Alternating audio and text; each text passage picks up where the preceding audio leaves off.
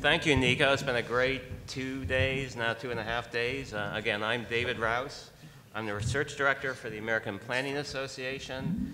I'm joined by a distinguished panel of academics. My role in this is as moderator. I'm the only non-academic on the panel, so you will hear from me again on the panel after this, the professionals panel. So again, Nico said we're focusing on research. However, when we had our discussion preparing for this panel, we thought we'd amend that charge a little bit and just think about the role of academy, teaching, curriculum, and research in sort of dealing with and getting in front of and helping students and others address these disruptive emerging technologies. So what we're going to do is I have a series of questions. Actually, I'm going to ask each panelist to make an just a brief opening statement and sort of about what they are working on related to impacts, secondary impacts of technology, disruptive technology, and maybe one issue that they've been really focused on, think is important. And what would really be cool is have you change your thinking about that issue over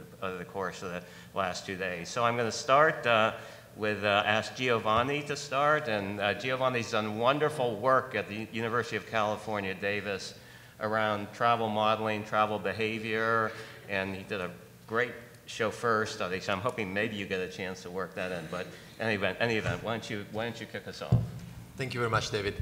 It's a pleasure to be here today. Thank you for the invitation to be in this conference. We at the University of California, Davis, we have this new program that we launched last year. It's called the Three Revolution Future Mobility Program. And our purpose is really to develop research that helps understand the impacts of what we call the three revolutions in transportation, disruptive technologies like shared mobility, autonomous vehicles, and vehicle electrification. And many of you were last week, we hosted in Davis a big conference, the Three Revolution Conference. And that really summarized the purpose of our program, which is to develop research and to develop studies that help understand better the phenomenon in transportation and support with that policy making, support policies that can align the interests of the industry of the government with the industry of the societal benefits, and try to make sure that we don't get negative externalities on the environment, on equity, on the economy, but we can actually harvest some of the positive benefits that can derive from these technologies adoption. And being here in this conference this week just reinforces our mission. We see really we have big importance to work together to try to develop policies which are leading the future of transportation in a way that is going to be more equitable, better for the environment, better for the economy of the country. And we need to do strong work for this. The impacts on urban form, on the increase in travel demand, on a lot of changes that can happen on the use of transit, we know there's a lot of work to do with this. And the mission of our program is that. I invite all of you to visit 3rev.ucdavis.edu, where you can find a lot of information about some of the work that we do in the areas of shared mobility, on some of the pilots understanding the changes with autonomous vehicle adoption, and also some of the naturalistic experiment, like what David mentioned with the chauffeur program project.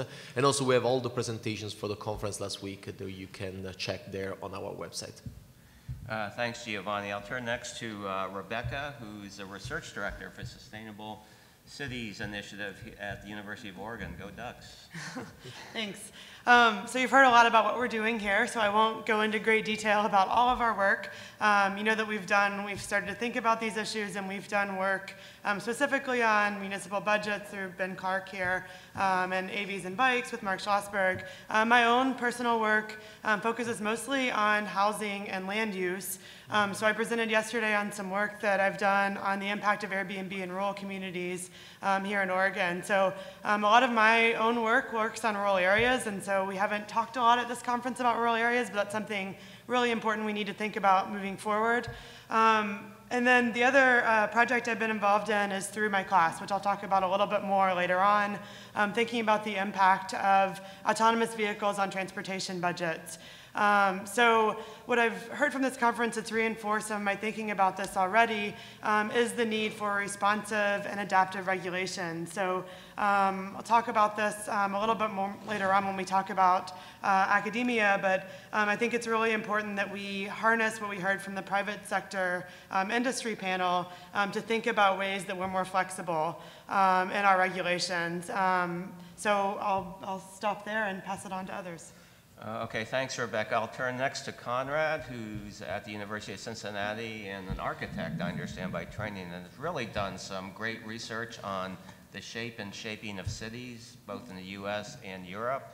And I believe has been looking at e-commerce and what some of the impacts of e-commerce will have on retail form and agglomeration. Yes, that's correct. So I do a lot of research on urban form, so talking about secondary effects, right? So AV technology, e-commerce as well. I love apocalypse, I'll have to be honest. So you can soon read my book. I have a new book coming out on Detroit.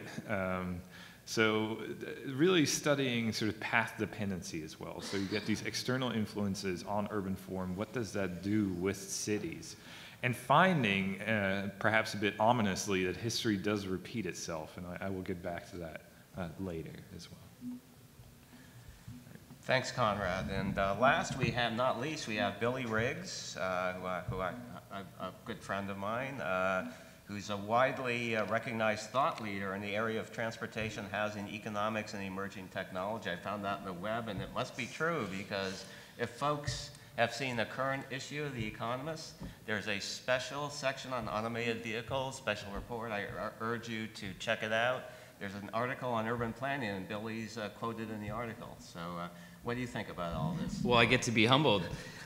So Billy Riggs, I'm a professor of management at the University of San Francisco and recovering transportation planner, economist, and engineer. And I think that my past work has really focused on urban design, streetscapes, and how that relates to local economies and land use. And I'm finding that many times what my role is and the way it's transitioning is really starting to work with people at Urbanism Next, people at institutions around the country in developing a movement. And I like to think that none of us own these ideas, none of us own this topic, that we're really developing a collective or consortium of thoughts that can really shape the future of our cities beyond the topic of autonomous vehicles and those things. We're really creating the places we want to be and the places we want to see. And so if I had kind of one kind of guiding principle, it's really that. It's about humanity and livability and creating happy and lovely places. Thanks, Billy. So we'll move to the next question, and again, we're going to keep this pretty informal. I'm going to ask one of our panelists to start it off and everyone chime in with your thoughts. But I'll start with Rebecca. And the question is, again, how are these changes that have been discussed over the last couple of years, how do you think that's going to change the academy, academia, research, education, and all the things that the universities do? So I want to start by going back to what SCI tries to do and think about this as a way to merge the public and the private sector in a lot of these issues. So we try to do work that's interdisciplinary, applied, and focused on sustainability. So as Nico said, we try to get out of the ivory tower, and we do that not just through research, but also through involving students in these projects. So when I started as research director at SCI, we kind of had two arms of the research side of things and the sustainable city year side of things, which is getting classes to do real work for cities around lots of different topics. This year, we first piloted an attempt to do sustainable city year projects through TriMet. Some of the TriMet folks are here, that focus on Urbanism Next topics. And that was the work that we did in my public budgeting class in the fall to look at the impact of transportation and AVs on transportation budgets and think about innovative options. Students love this opportunity to think about something that's brand new. They're going to be the ones that are acting in this environment. And so we have to train students not to be relying on our old models of thinking about how we plan for transportation and how we zone land and these other sorts of things. We have to train them to be agile and responsive and adapt to these new changes and think critically about a lot of these issues. So by involving students students in these projects and getting them to think about these issues now, we're starting to do that. And it's really exciting to hear the ideas of this sort of other generation and think about how that affects things into the future. Thanks, Rebecca. Anyone like to add on? Let me chime in to say, in academia, usually we are used to work with certain timelines, and we are now dealing with topics that are evolving very quickly. We have a dynamic of technology and changes that are happening in society with adoption of e-shopping or many other technologies that are really changing every week, every month, like, very quickly. And that brings also a challenge for us, for all the academic working in the academic sector. The traditional model of starting a project that requires a long time from the time an initial proposal is submitted to a funding agency. We get a project, we develop some results, we submitted them for publication in the journal. In 2021, we published something about something that has been developed this year that talks about what was the situation of shared mobility in 2018. Or in 2016 where we collected our data. So clearly this model doesn't work because we are working in an environment in which in 2021 we will have a completely different organization of our technology society. Lyft, Debs was mentioning before, Lyft was founded 6 years ago. A lot of our projects were envisioned 6 years ago. So this is a big challenge, and this requires also a flexible work environment and changing mentality. And some of us are already aware of this, but we also need to make this awareness more prevalent in the academic sector, and maybe also rethink the way of communicating our results, in particular for making an impact in the society. So from this point of view, I think the Urbanism Next is a great model in bringing together academic leaders with the private sector, with planners, to make sure that we have a real implementation of the work that we do in the academic sector, that we don't develop something that just say in a bookshelf somewhere. I have to ask you a quick question about that. Do you think it's possible that funders will change their model to be more, quicker, or is that just wishful thinking? Well, of course, it depends on the funders.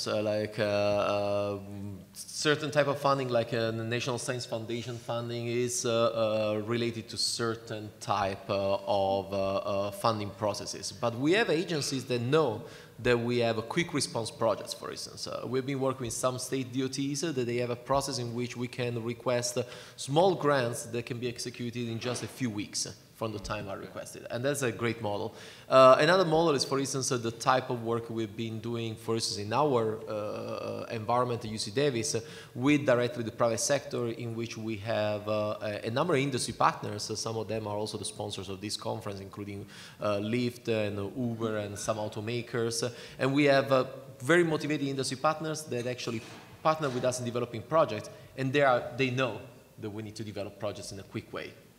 Okay, thanks. If I could just, I think one of the things that I want to add, and one of the, I think the challenges I see to the academy right now is that the same thing that happens in the planning sector is that we think about our profession and market verticals, and a lot of the discussion, for example, with this conference has been on the transportation market vertical.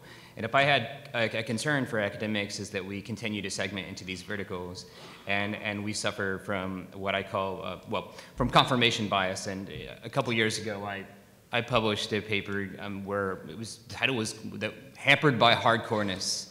And many times I think that we in the transportation profession become blinded by our passion for our topic. And we make assumptions about the propensity towards shared, the propensity towards what I call bicycle bias. And we put on our confirmation bias and helmets, and we fail to see people to empathize with people that are much different than us. And I think that's a constant challenge for the academy in terms of really looking at some of these issues of behavior and the relationship with emerging technology and smart and emerging mobility, and how people will use it. And I come from the Midwest, not too far from where Conrad has his appointment, and I know that their relationship with smart mobility is much different than it is on the West Coast. And I think us embracing those differences, but also thinking about different approaches, behavioral approaches to this is very important, and we have to remember that. And we also have to remember not to deal with these topics in isolation. And we can't be transportation enthusiasts without actually thinking about where people are going. And we've talked a lot about jobs and the economy at this point, but many of our large cities have an acute problem with housing. And if you attended our panel a couple days ago, I believe like kind of the housing plus transportation synergistic discussion is perhaps a little absent right now from the autonomous vehicle and smart mobility dialogue. And maybe we ought to start having the housing plus transportation discussion in parallel at this type of forum. Just a short comment. First of all, very good comment on connecting research with teaching. So a lot of the work that I do is connecting my research agenda to teaching, which is the only place where I can speculate about the future. If I go to an academic conference and I say, well, this is what I think is going to happen, it would be discredited immediately. I mean, in the field of e-commerce, what tends to happen is my colleagues disappear. A lot of knowledge that is created becomes proprietary relatively quickly. Because once you have a very valuable insight, it goes away. E-commerce publications in the academic world are rather few and far between, and again, very unspeculative, because the speculators work not so much in academia, they work in the private industry. So there's a major disconnect in that. So again, in my teaching in urban design studios, that's where I try to make that connection. Those studios rarely make it to places like this that connect with the larger world. They connect to singular clients. So again, I'm very happy to see this audience. This is a rare occasion for me to be at a place like this. Yeah. Yeah, thanks, Carmen. I'm actually going to stick with you, and I'm going to just speculate. What if the University of Cincinnati came up with $1 million, like the University of Oregon did, for something for you to really dig in terms of research? What would that be? We just received a $15 million endowment, believe it or not. So Okay, we are actually. University of Oregon. Okay. So what are you going to dig in next? You know, we're really kind of thinking about urban futures as part of our university mission of making an urban impact. We try to be a good neighbor in the city of Cincinnati. We are by no means anywhere close to where Portland is in terms of transportation equity. We are lucky, perhaps, that we have lower housing values. So we're really trying to position, I see some people laughing, that is a good thing. I mean, it's a good position to be in certain ways because we can really think about future opportunities that other cities do not have. We have a longer way to go. At this point in time, it really is mostly going toward academic research, but especially after going to this conference, I am going to go back to university leaders and say that I think we can make a much bigger impact connecting with the industry and the profession as well. So thanks for giving that up. And we should note that SCI has definitely provided a path for this type of community engagement and service learning, and we should be grateful for SCI for that platform that they've provided in terms of connecting cities with academia. So thank you for SCI for starting that, and hopefully we can build on it. You have any thoughts, Giovanni? Yeah, well, that is something a challenge that I think all of us we're facing. We in California, we are lucky from this point of view because we have good connections with the cities to apply our results, and that is one of the challenges that we are working on. There is so much to do, but also at the same time, it's nice to see the interest in learning from the researcher to implement in policies. So our million, we use it actually to get better data collection, to get our projects to become useful and impactful in terms of informing planning processes. And it's important to see already on the other side, partners that are willing to work with us, but I think we need to do much more to create this collaborative environment to work all together in making a better world. And Rebecca, I have a question for you, so Okay. maybe reframe your thought, because I was thinking as you were talking that the issue of equity and access has come up over and over again at this conference, and I agree, and I'll be the first to admit the planning profession has not been very good at dealing with equity issues, and we're trying, but it's a struggle. So I'm wondering, thinking about it again around the lens of the academy, research, education, are there any thoughts on what we might do to advance some of these issues related to disruptive technology? Yeah, I mean, I think I'll frame it a little bit broadly. I think equity is a really important impact that we need to consider in our research and our teaching, and it's something that in the academy, particularly within our own department, has been expanding in terms of interest and impact. I've only been a faculty member for a few short years, and I've seen a complete shift in terms of how we think about communicating about those issues. And I see students coming in that are really advanced in their thinking about these things, and that's amazing to see and amazing to work with. But as we think about the sort of academic sector as it relates to the public and private sector, I hope that this has shown all of you in both sides that the academic can be a bridge between the public and private sector, and that you can see us as a resource to help advance things. So something that we've done a lot in the Sustainable City Year program, as I mentioned, we work across lots of different boundaries. So you heard from someone in journalism earlier today. We work with business professors. We work with, obviously, urban design, architecture, planning, but we work across the university, which is really helpful to think about things outside of our silos. But we also can push the boundaries. So as Conrad was saying earlier, you get the chance to be innovative when you're in the classroom and say things you might not be able to say at an academic conference without getting booed off the stage. But we can also help cities be more innovative and let our students push the boundaries. So the cities might not be able to be as forceful about thinking about equity issues or willing to do that, but we can get around some of those political barriers within cities by doing some of this work within the classroom and letting students do that. And that's been really great and useful for us. Yeah, thanks, Rebecca. And we have one more question that we'll go through, and then hopefully we'll have time for a few questions from the audience. But that's a good segue into the next question. I'm going to turn to Billy on this. Is how can academia engage with the private sector, with practitioner? I'm a planning practitioner, and communities to advance this work. Wow. Big question. Thank you. This has been a great discussion.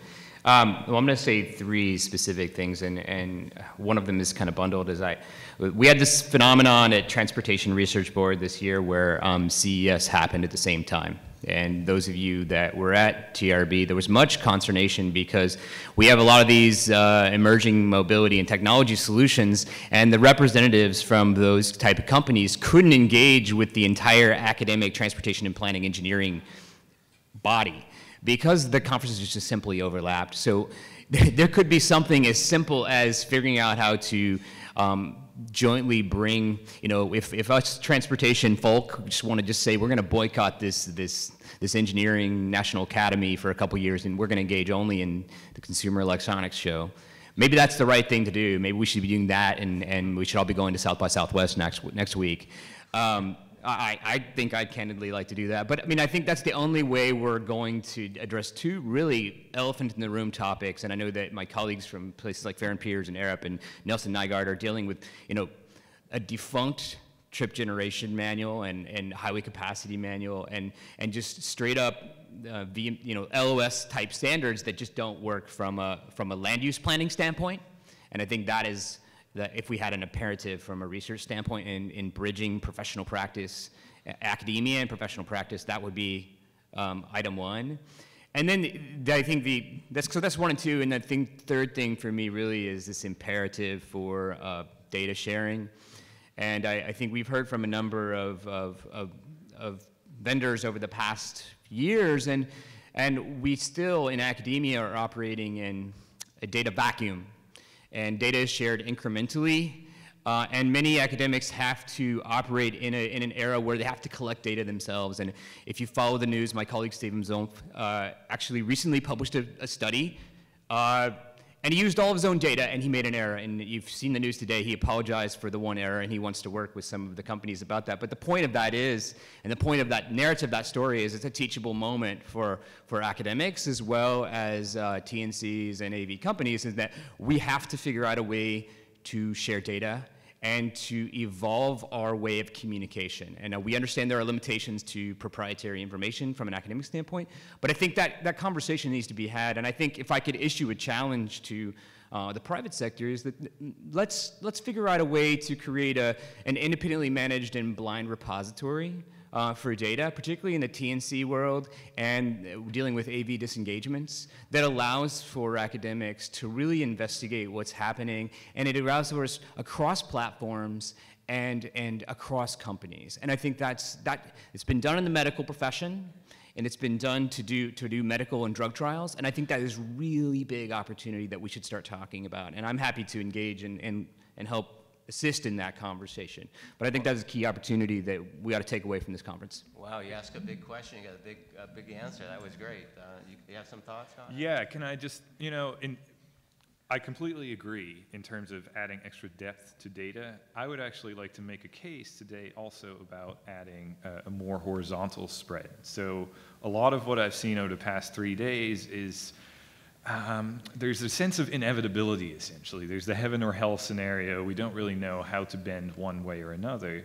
And in future iteration of this conference, I would argue to perhaps start thinking more also about culture and politics to get some people that are probably not in this room right now. So if you think, for instance, AV technology, think about, I was shocked to hear at this conference only 3% of American real estate changes each year. So there's something that's incredibly inert. And think about that path dependence there as well. So why would AVs re-urbanize America? Why wouldn't they continue to de-urbanize America? That's a question of culture and politics, as perhaps people might want to talk about that as well. I mean, in terms of e-commerce, it's a very similar story. I mean, Amazon.com, that's great, but remember Sears 100 years ago? They kind of did the same thing, They started offline, went back to brick and mortar. Perhaps there's things we can learn from the history profession as well. So talk about some of the historians as well. The sharing economy, gig economy, labor unions up in arms. That is ultimately a political matter. Think about automation and losing jobs. Henry Ford, certainly not out of the goodness of his heart, created the middle class in the city of Detroit through automation as well. So there's certain questions that might require, and I know, it might require that step back that perhaps academics can offer as well. So I'd like to make it that. That's great. Let me jump in with a couple of comments, linking to what Billy was actually mentioning about, the study that was sparkling some controversy. I think, I take two lessons out of that. One of these is the involvement, and the other one is being humble.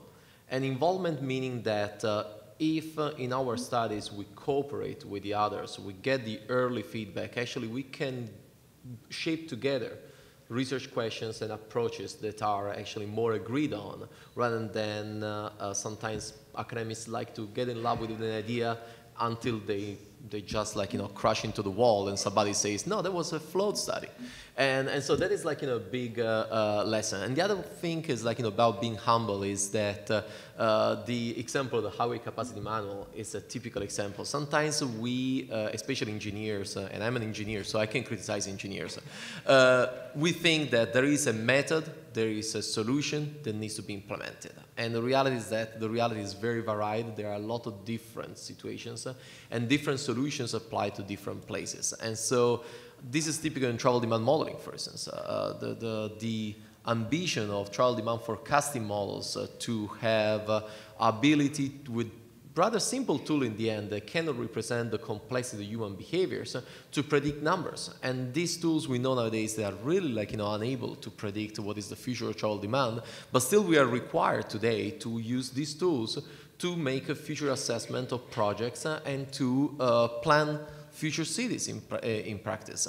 And we need to rethink that and also know that we need to have a better understanding, but also we will need to have customized solution for each different context that will probably be very different one for each other. And what is good for New York City is very different probably from a rural area, from a suburban community. And we need to try to understand the local characteristics to try to find customized solutions that integrate technology into that.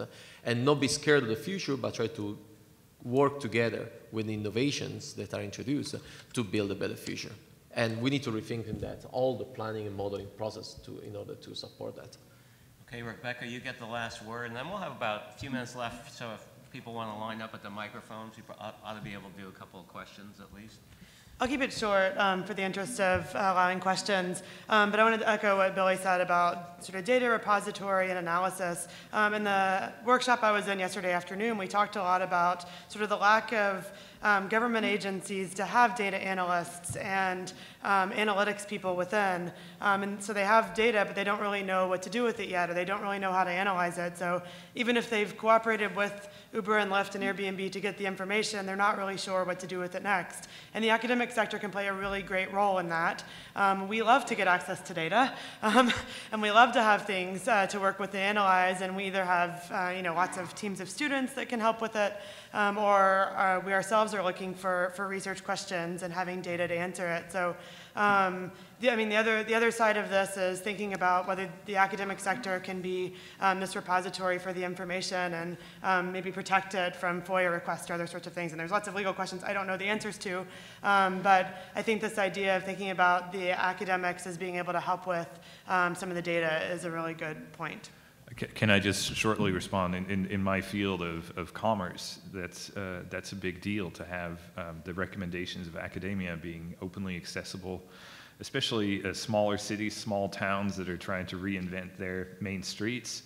Again, a lot of this knowledge is proprietary, so if there is an open access platform, that would be very, very useful for those cities that cannot afford consultants. Thanks, and we have a question? Yes, excellent panel, thank you. In your self-introduction, Conrad, you alluded to a book that was coming out, and it really interested me, and I'm wondering if you could expand on that. Okay, so I'll try to keep it on topic. It's a book about 200 years of downtown Detroit, looking at the urban form of downtown Detroit, how it changed, but how it changed as a result of all these external factors that were thrown upon it.